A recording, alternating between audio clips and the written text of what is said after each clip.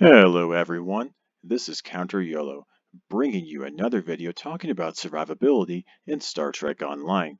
And today, among other things, we're going to be talking about the recent support cruiser pack that released recently, combined with its really strong tanking trait, History Will Remember. So in this video, what I will be covering is, well, the common question as to why there is not an Age of Discovery release date at the moment, other 10-4 weekly news, the best regeneration starship traits that exist in the game at the moment, including History Will Remember. Comparing these fleet versions of the support cruiser packs, starships, to its closest equivalents inside the game at the moment. And then, of course, a TLDW at the very end of the video. Like most other videos that I have on this channel, there will be time links to have you skip towards different parts of this video, especially because the first 2 points of this video will be very timely and will not apply to very much stuff in probably the next 2 or 3 months. If you're watching this video later, feel free to skip to the last couple parts of this video because these first little parts probably will not apply as much to you anymore. So the first question, which Master Kale and a lot of other people have been asking for a long time, is why is there no Age of Discovery release date? So in order to answer that question fully, which he did answer on the Wednesday stream, we have to talk about what happened the very next day on Thursday. Now, Star Trek Online had a maintenance that happened, which is supposed to be about 6.5 hours for PC and 5 hours for console. Now, there were some things that happened, and there were some delays that kept on happening and extending that even further. It was okay for PlayStation and Xbox, but for PC, it took basically the entire day in order to fully go through all of it. And there was a lot of backlash. I'm not going to put those posts on here because, well, I would have to censor myself if I was going to be putting those posts on here. There was a lot of hate posts in here in terms of replies, retweets, and those types of things on Twitter as well as replies on Facebook. It's a little disheartening just to see how much hate there is whenever just even little tiny problems happen and the developer's like, no, we have this issue. We're not going to put this game back on until we have this issue resolved, which is the right thing to do. Whenever, if you're doing a little fix and something big happens and you need to fix a bigger problem that you're seeing, you go and fix the problem. And so even like to try to solve that problem, like they said that, nope, they said that because of that, we're going to be extending the breach event by 1 day to compensate for the fact that a lot of you basically couldn't play today. So yeah, the long story short is that whenever we're comparing what happened with maintenance, that they tried their best to mitigate those types of problems, especially with how big they want Age of Discovery to be, they don't want that type of backlash. They want to be 100% sure that whenever they say their release date, that they can be a company of their word and fulfill their promise with that date. For those of you that don't remember, with the Victory with the Victory is Life expansion, they had the release date given out and the expansion came out just a few weeks later. Like, it was extremely close. Like, it was almost like they basically were just doing extra cosmetics alongside like the rest of the stuff with it. They basically had everything done. Like, the only thing that they actually really cut from the expansion was that they delayed the final mission home for a little bit to have it be to have some stuff along with it, and they also haven't released the Jem'Hadar ship alongside it too. They might not ever release it, and that's totally fine. I don't know why I keep on doing that. But yeah, that's basically the way it is right now. Here's the other 10-4 weekly news that they talked about during the 10-4 weekly stream on Wednesday.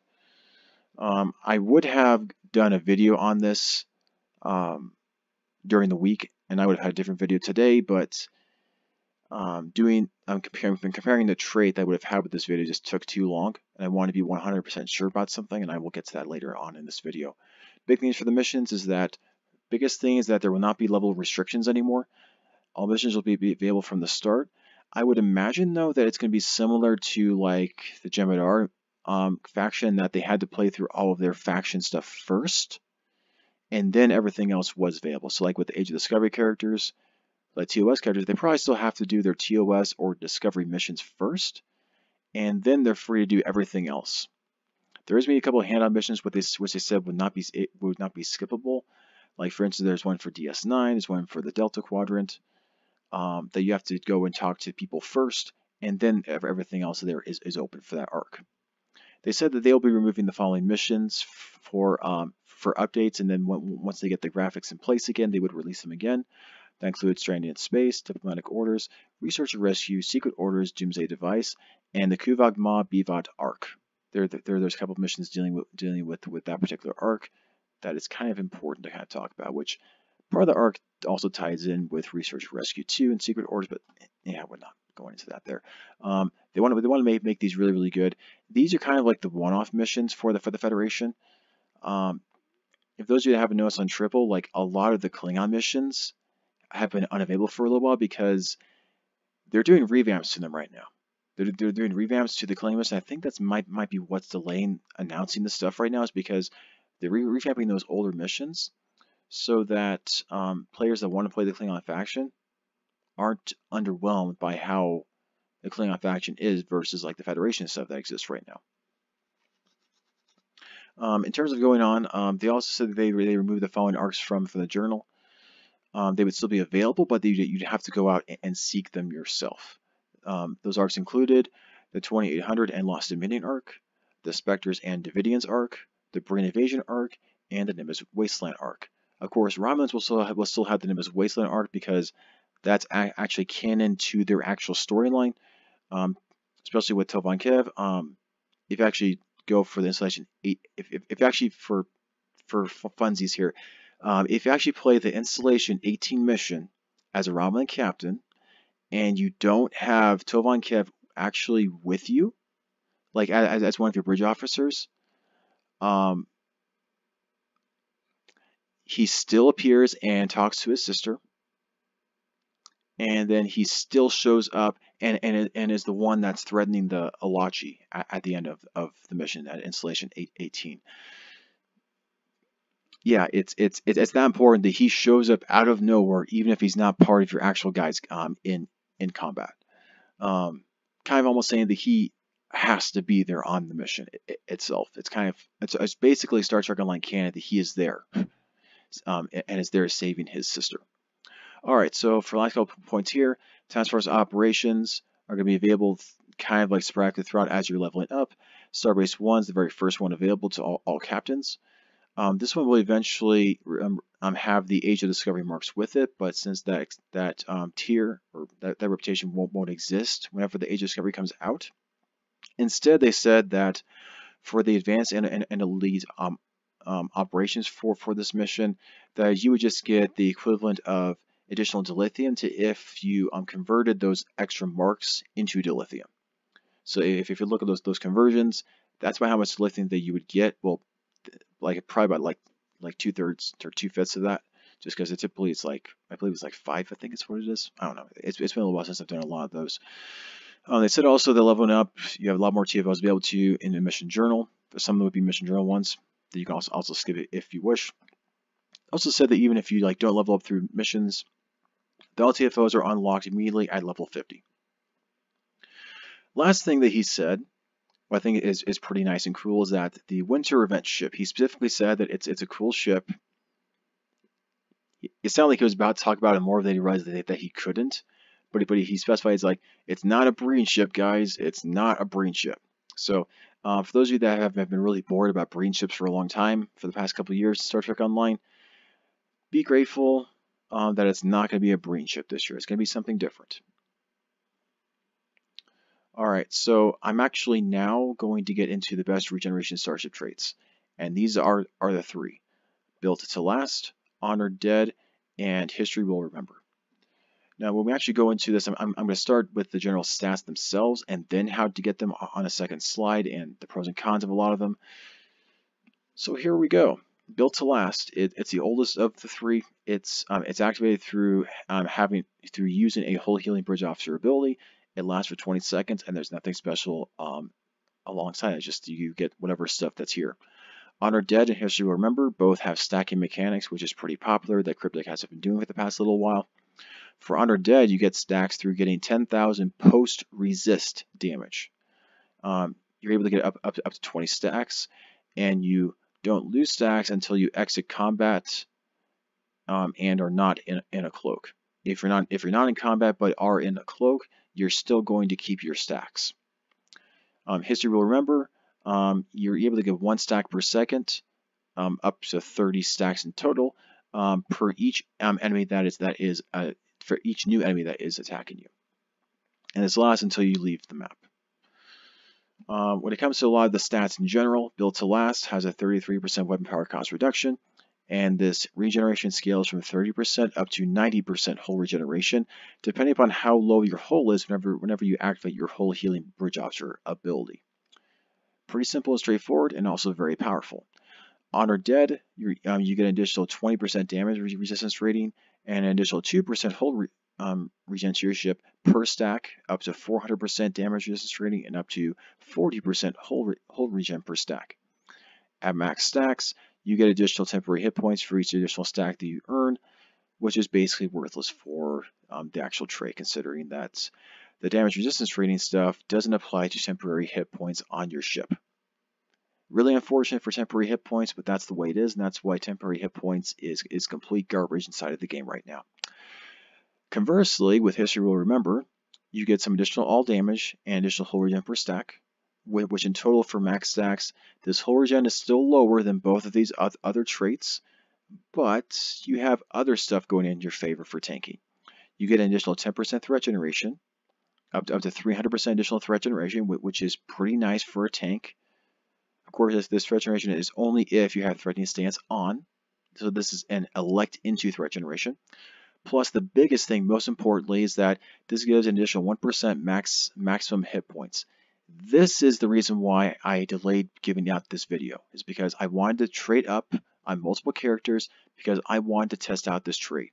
I wanted to know, is this what I think it is, or is this just extra temporary hit points that's pseudo-permanent on your character until you leave the map? Good thing for everyone, this is real max HP. This is like as if your ship just inherently had additional hit points on it, which also means that this hit points has your extra damage resistance rating for your traits, skill points, whatever, applied to this maximum hit points additionally to your ship based upon this trait. I can definitely imagine this took a lot of finagling for Cryptic to actually pull this off, because definitely in terms of programming, temporary hit points and temporary shielding is much easier to put into their formulas than for maximum hit points. I've been trying to do formulas based upon other people have tried to do. It's been way too hard for me. I spent a few months trying to do it. I really just want to see the real formulas of how they calculate stuff, no matter how complicated it is. I just want to see the formula. But anyway, this max HP is insanely good. This will stack no matter how high in levels and health everything is. This is overall an extremely good starship trait thing that will completely stack however long the game goes. This is insanely good. Very, very insanely good. In terms of usefulness, I'll go in reverse. This is the tanking trait of the three. This is by far the most into tanking of all of them. There is a little bit of all damage, but if you're actually going to go for a damage build, you'd actually want to go for one of the other two guys instead of this one, actually. If you want an actual survivability, you go for this one. If you want a pseudo survival and actually want to have more damage with it, you'd go with Built to Last, actually. But this is also a cheaper one for KDF characters. These two traits are actually really expensive for them, but I'll get into that in the next slide. This is okay for non-tank players, but it's much, much better for tank players. Alright, so for Honor Dead, the damage resistance rating is really the big thing for this now compared to these other guys. It's most suitable for your non-tank players because that damage resistance rating is very, very valuable for you guys that are not tanks. So you'll still find the most value from Honor Dead versus History Will Remember.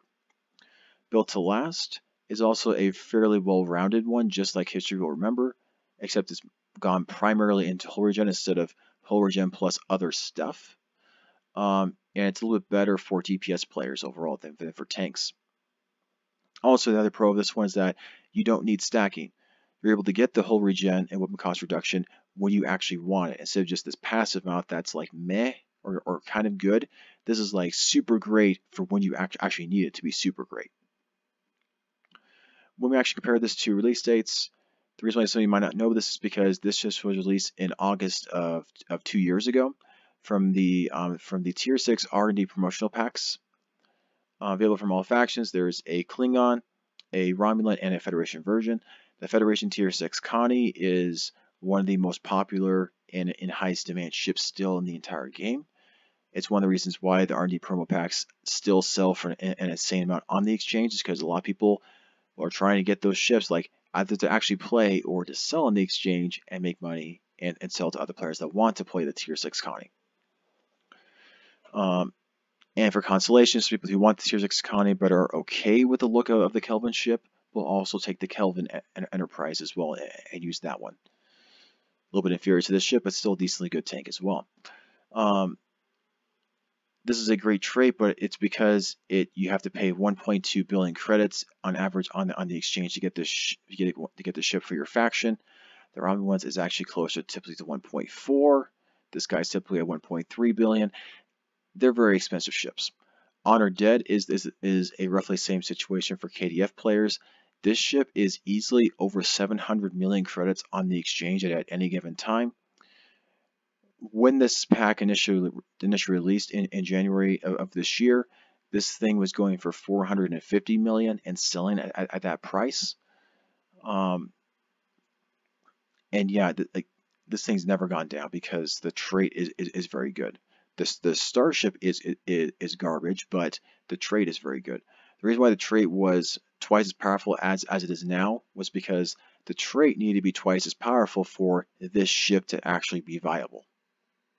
However, the double trait actually made the rest of the other ships who wanted to use this trait extremely overpowered. So that they nerfed this trait into the ground and made this ship basically obsolete inside the game. For Federation characters, you're able to get this really easily, just for a couple million on the exchange. Klingons will definitely want the History Will Remember though, because you buy the ship once and now you just get it from the C store, and for all of your Klingon characters, you just level up the ship, and then you have an okay survival trait with a little bit of damage. You don't have the damage resistance rating, which is unfortunate because that's still really nice for a lot of your less durable ships inside of the KDF faction, but well, it's still a trait, and it's still available to you. It's relatively balanced stats. It's definitely more for tanking though, and there aren't that many great tanking ships for the KDF faction. However, because this trait does have additional threat generation, a question that I have is that if they add more traits like this one into the game, there might come a time in which command attract fire is not necessary for beam tanking.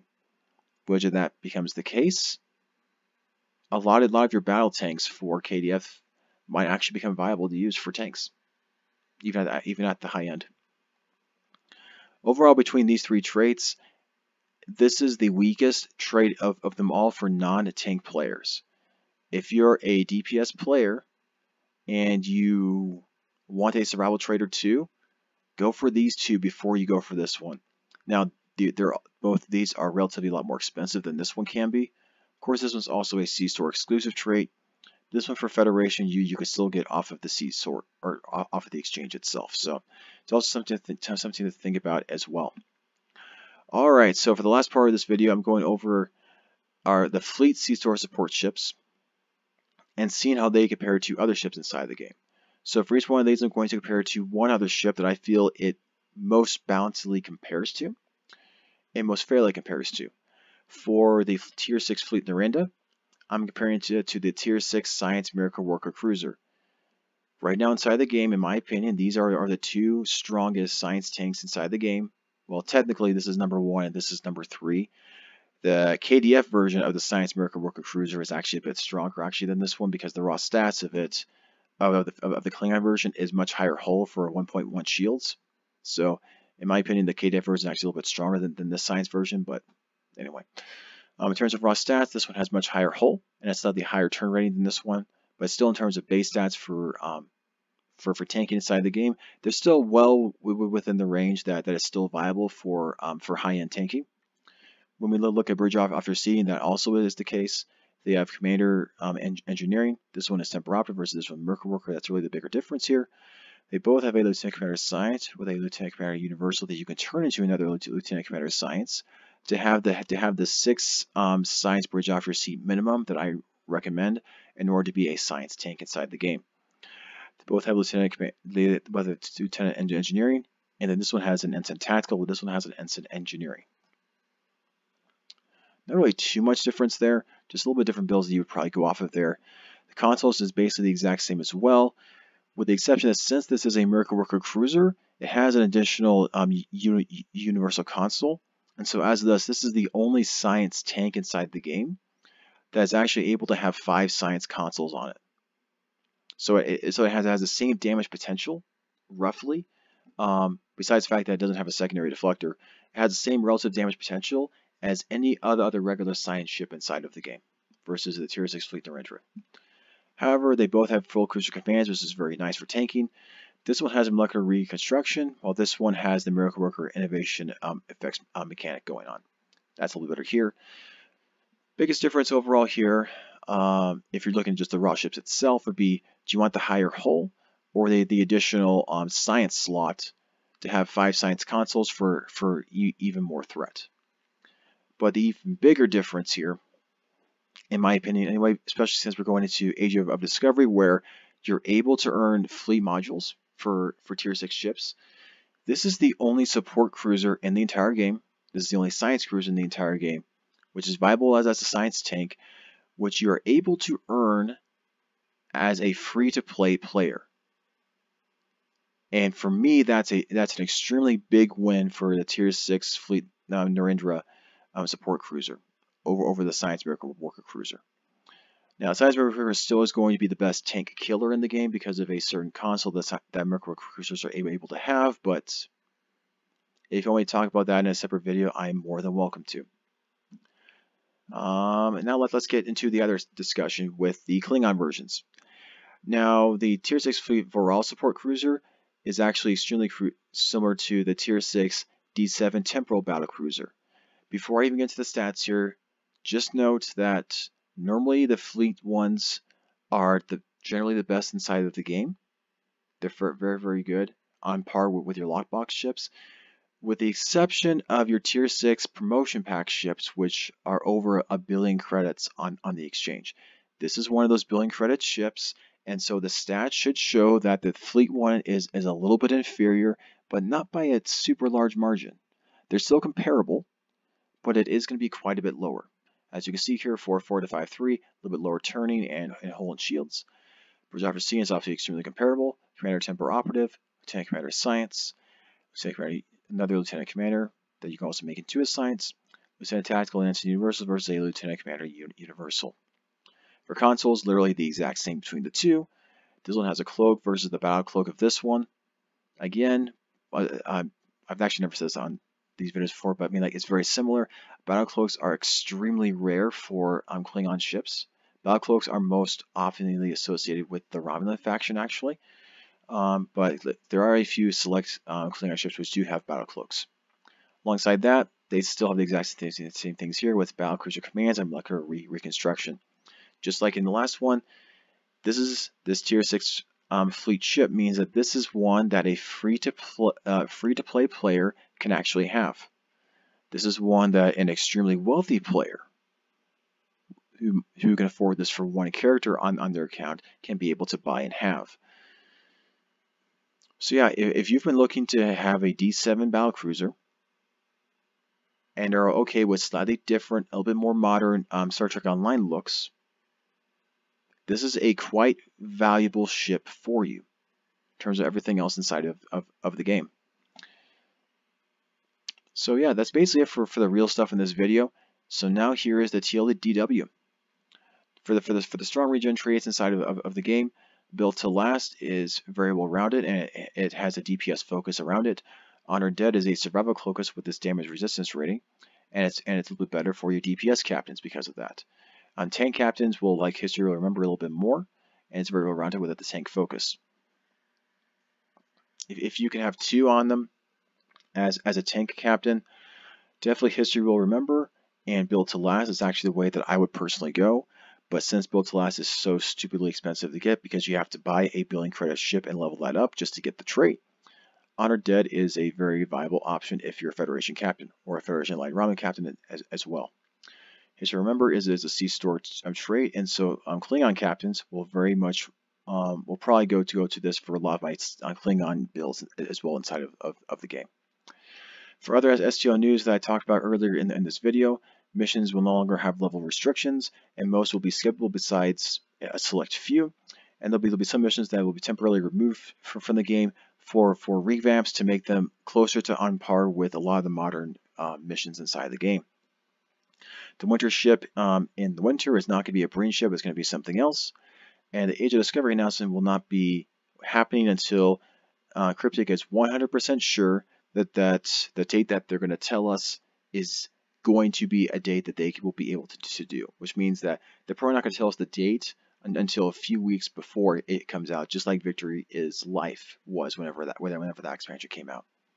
For ship comparisons, the Tier 6 fleet Nerandra science ship for Federation captains is a very strong, viable science tank on par with other science tanks inside the game.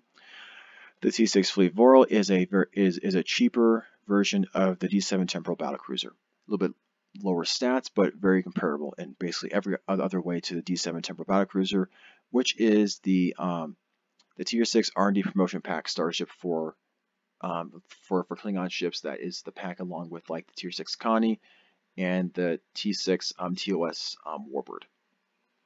And basically, like, a lot of this is basically meaning like they might add a couple more ships with packs alongside this as well. The big things here is that Cryptic is trying to add a lot more free-to-play options for Tier 6 ships inside of the game with Age of Discovery. That is what they're doing. They're adding a couple of cool additional ships alongside what we have currently. And of course, they're going to be adding a bunch more ships, or probably a bunch more Tier 6 traits as well whenever Age of Discovery comes out. And with each continuation, they'll add more ships as well alongside those. It's going to be interesting to see how a lot of that is and comparing that going forward. Hopefully you all like this video. Feel free to like and subscribe if you do. Feel free to dislike if you don't like this type of content online. I definitely like open and honesty, but if there is swearing like normal, I will censor you. There are a couple other videos on this channel which are pretty cool for survivability, for tanking, and for Age of Discovery and future Star Trek online content. Feel free to check those out as you wish. Overall, thank you all for watching, thank you all for subscribing, and enjoy the rest of your day.